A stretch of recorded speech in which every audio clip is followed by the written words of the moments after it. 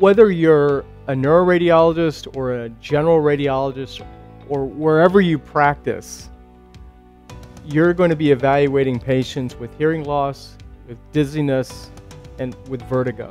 And the majority of the times the patient get brain MRs and brain CTs, which we're all going to be aware of. And typically we tend to focus on the causes being centrally within the brain. But eventually you're going to have various pathologies that can cause these symptoms. And we as radiologists that are charged with evaluating the brain and we perform MR are going to have to be familiar with not only the central causes within the brain, but also the cerebellopontine angle.